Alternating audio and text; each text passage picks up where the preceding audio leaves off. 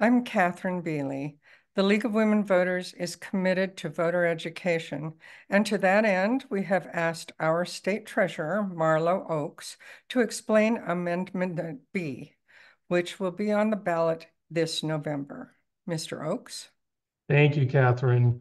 So it's important for people to understand right at the beginning that this amendment is separate from tax money. There's no tax money involved with this amendment. It really is the state land that was granted at statehood to support different institutions, primarily public schools. And so at statehood, there were millions of acres that were set aside, and money generated from the management of those lands then goes into a portfolio. And that investment portfolio is invested for the long term. It's invested like a university endowment, for example.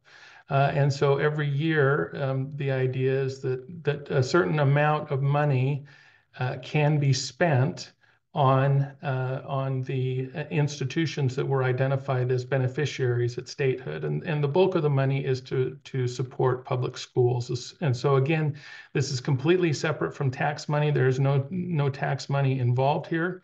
These are monies that are generated from land that the activity that happens on state land that was granted at statehood. And so the portfolio has grown to about $3.3 billion. And so the money in that portfolio will continue to grow over time. But part of the fiduciary obligation associated with managing the trust land system is to ensure that there is some sense of payout equality between future generations and current generations, so that current generations aren't disadvantaged by how much money is kept in the portfolio instead of being paid out to benefit them today.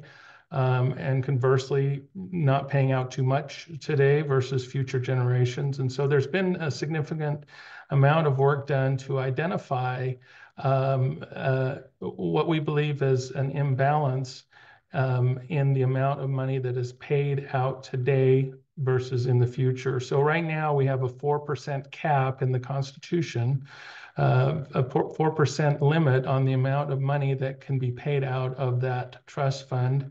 And the constitutional amendment would raise it to 5%. So that would essentially mean that more money could be paid out today to help today's children versus keeping a little incremental amount of money in the portfolio for future generations.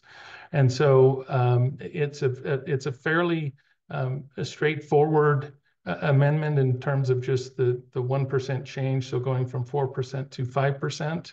And really the idea is to ensure that the money paid to today's children is of sufficient amount so that the money isn't just building up in the portfolio for the benefit of future generations. So as an example, and if the limit were in place last year, so fiscal year 2024, we could have paid out 120 million to schools, and this money goes to the school community council made up of educators and parents at each school. So 120 million could have been sent. Instead, because of the 4% cap, we could only pay out 106 million.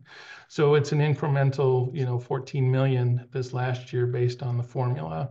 If you think about the size of the public school budget, it's in the billions of dollars.